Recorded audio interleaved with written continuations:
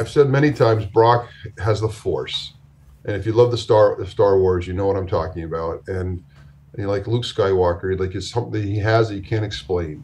And what it is in football terms is the ability to get a football play, have studied and memorized every aspect of it, all of the tendencies of the defense you're now going to play, and then can run that play and literally get the most out of it and figure out and decipher through the play who's going to be the one that should get the ball. Like Indiana Jones, go through the mystery of the 4 sections of 2.5 seconds that you have to decide, and then find that person that's actually should have the ball, and then deliver it to them, and then do it over and over and over again to where you're unstoppable. Obviously, coming from an office, it's pretty busy, got a lot of things done. I think he's a money guy as well as a football legend and everything else he's got popping off. But what he just described there about Brock Purdy hasn't really been chatted about enough. Like what he's doing at the rate in which he's doing it, how quickly he's doing it, and how young he is doing it all is a phenomenon almost. What are your thoughts on Brock Purdy and how Shanahan has kind of developed him? No, it's a great depiction of him because we talk about a lot of guys that have a ton of talent, ton of skill set, a lot of quarterbacks that were taken way higher than this guy was taken, Mr. Irrelevant, that can't do the things that he does. His ability just to process. You know the length of those plays that Steve's talking about. We got to put them on wristband. You see those play sheets, right? You can't call all those plays in 5 games. We have that Sims video, remember, from training camp, where Gruden's giving them Aspire to, Y Banana, they have to memorize every one of those calls and then regurgitate. Kyle's telling them in his ear that play call. It's in whatever that verbiage is, whether it's digits, words, this, that, or the other. All the motions and shit. You know how complicated that offense is, right? With the pre-snap shifts and motions, handling all that, knowing why it's being called because he's big brain. Okay, it's called in this situation because we're expecting this coverage. And then he snaps the ball. Okay, it is that coverage. If it's not, I diagnose. Okay, it was supposed to be 3, but they went split safety, middle's open. And then the anticipatory throws, the accuracy of this kid. And then the calmness and poise in the pocket. Second year. 2 NFC championships. Who's done that? Well, Patrick Mahomes gone to 6 straight. Yep. Okay. Tom Brady's went to 9 straight. Mahomes had a year too. Yeah, behind Alex Smith. I think Ben went to his first 2 seasons. Went to the AFC Championship. But not, I mean, we're talking about we're talking about Hall of Famers here. Yeah, that's all we're talking about is Mount Rushmore type players. And I think that obviously this week, because it is championship week, there's only 4 teams left.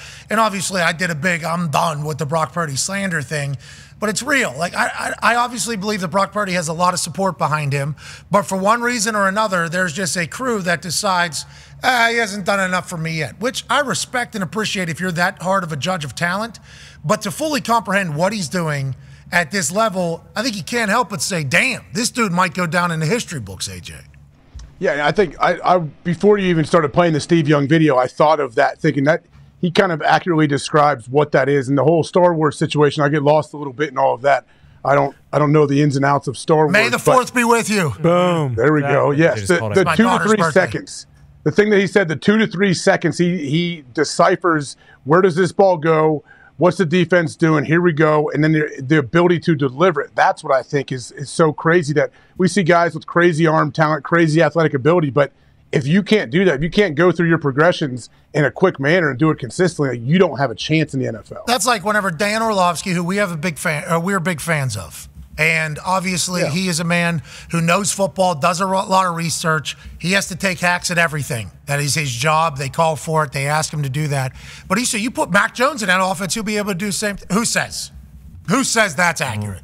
Nobody. But whenever those things are said, not me, when those things are said, people just start thinking, yeah, he is a system player. Yeah, anybody that can throw a football could do that. It's like, oh, so anybody can throw a football could be an NFL quarterback? Anybody that can catch a football and run fast can be an NFL wide receiver? No, there's levels to this shit. And this guy has only won and played great.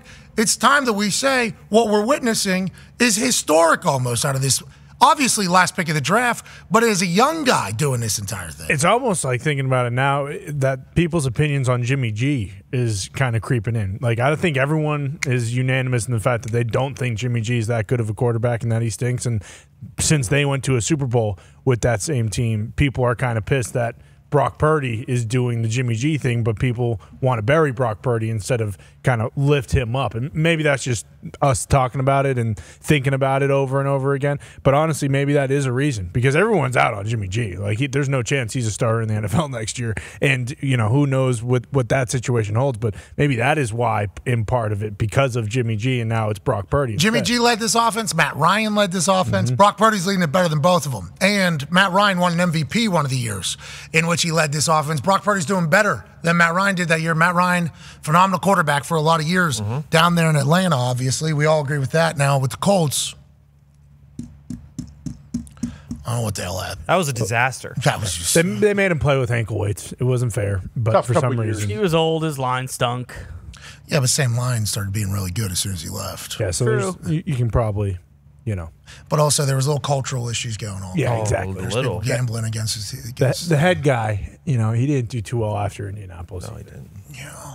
Not his But fault. Matt Ryan had great years. Stud. Okay, under the Shanahan offense. Shanahan offense has had success all over the place. You can kind of look around the NFL and see who's having success with the Shanahan style offense. But what Brock Purdy's doing does not mean that because the style is a good one, that diminishes what he's been able to accomplish. I love him. I love everything about him. And I like the fact that people are killing him. I think that's only going to help a guy like Brock Purdy, especially as an Iowa State Cyclone, which is obviously the premier team in Iowa, especially whenever him and Breece Hall are there. Amen. Absolutely not, because he actually never beat Iowa. So, that kind of debunks that right away. But that's neither here nor there, because he's playing great. And I actually do love Brock Purdy. But it's interesting because the thing with Jimmy G, when he was there, it was always like, hey, when this guy's healthy, all he does is win. They never really said anything about, granted, there was a little bit of like he excels in Shanahan's system, but no one's saying that about Brock Purdy. Like, hey, despite all this, like all he does is win. He has looked way better under Shanahan than Jimmy G ever did, numbers-wise and all that kind of stuff.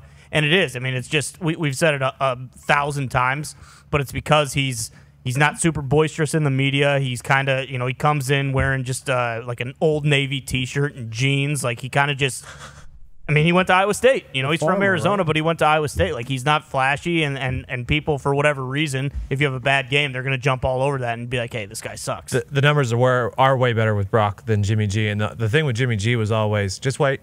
He's going to make a mistake. It's coming. Brock, on the other hand, if he's not playing well, he has shown already that he is going to play really well in the fourth quarter on a final drive that matters. He has done that many, many times. Even in the loss, like to the Browns, where he wasn't playing great, he still marched them down on that last drive.